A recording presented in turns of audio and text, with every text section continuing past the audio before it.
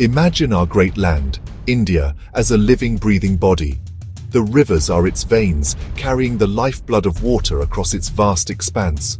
For centuries we have watched these rivers with reverence and respect. Some flow with such force that they flood the lands, while others run dry, leaving the earth thirsty and cracked. This is a story as old as time itself. But what if we could balance this flow? What if we could take water from where it is in surplus and guide it to where it is desperately needed? This is the grand dream behind India's National River Linking Project. A vision so ambitious, it seeks to reimagine the very geography of our nation, ensuring that no field is left parched and no home is swept away by floods.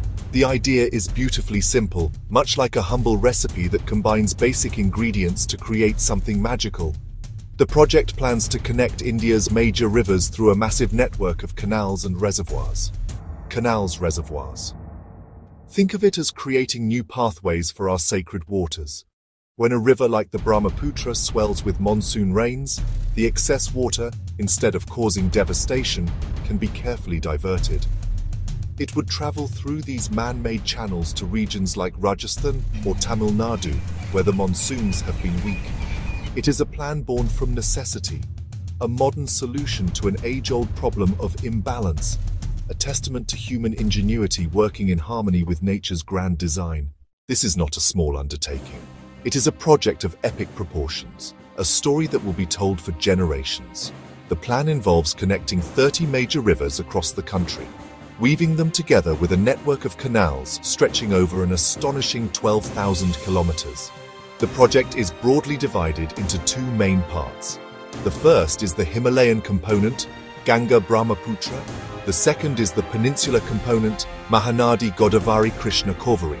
Together, they form a single unified system, a national water grid for a new India.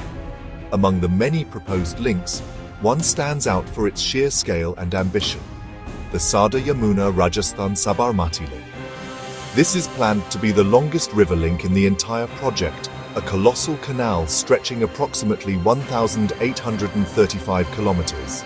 It will begin at the Sardar River in the Himalayan foothills, travel across the plains to meet the Yamuna, extend through the arid landscapes of Rajasthan, and finally reach the Sabarmati River in Gujarat.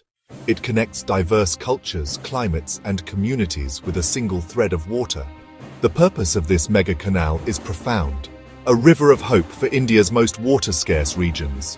While the Himalayan link is a future dream, the first chapter is already being written.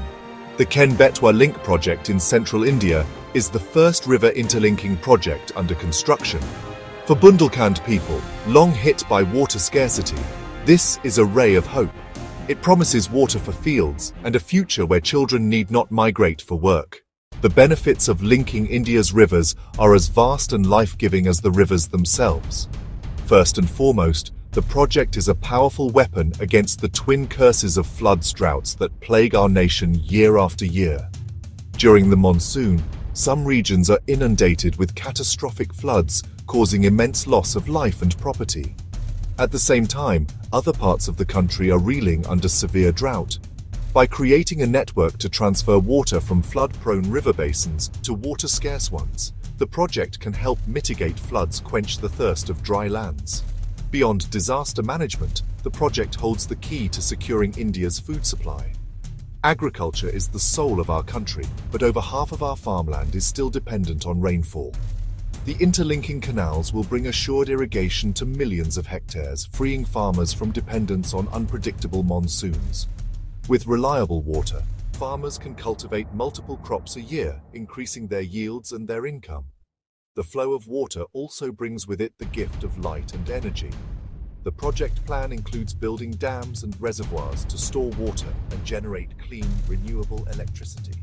Hydroelectric plants along the canals will add thousands of megawatts to the national grid. This additional power will fuel our industries, light up our homes, and drive economic growth. In essence, the project promises a trinity of benefits: water security, food security, energy security. Every great journey is filled with challenges, and the path to linking India's rivers is no exception. The sheer scale of the project brings with it an enormous financial cost.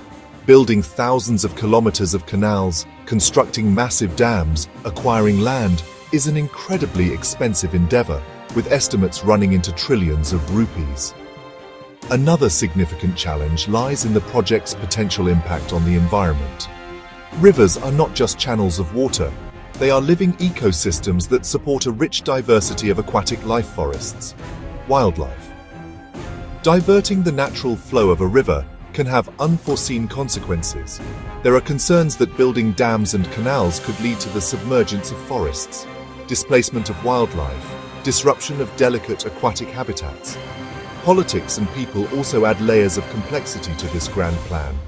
Water is a deeply emotional and political issue in India, and rivers often flow across state boundaries.